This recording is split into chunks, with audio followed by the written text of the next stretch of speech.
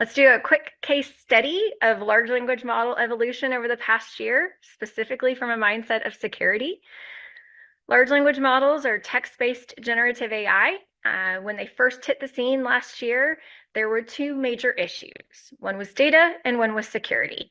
First, with the data, these large language models were trained on the entire internet, which contained woefully inaccurate information as well as biased and harmful information. But it also included trademark, copyrighted, and private information.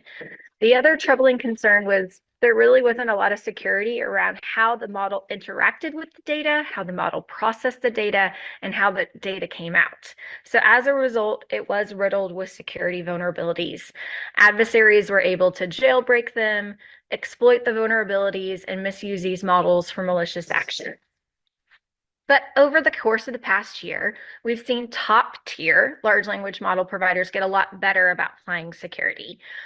Unfortunately, they're really playing catch up, but they've started with more accurate data sets that are called foundational models.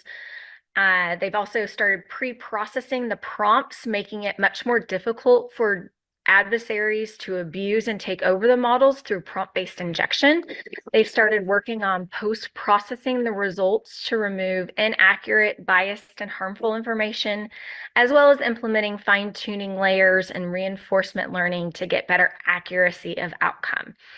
Unfortunately, there's still a few more security vulnerabilities that have yet to be addressed. We're working, according to Gartner's Dennis Wu, we're looking at about probably a 25% inaccuracy rate, but we don't have confidence or accuracy levels exposed. So workflow optimization, as well as they're pre-trained and static. So in order to update your models, you're overriding those fine-tuning and reinforcement learning. There's still some prompt engineering abuses and just the need for good red teaming, security, vulnerability mitigations, and good testing, evaluation, and validation plans.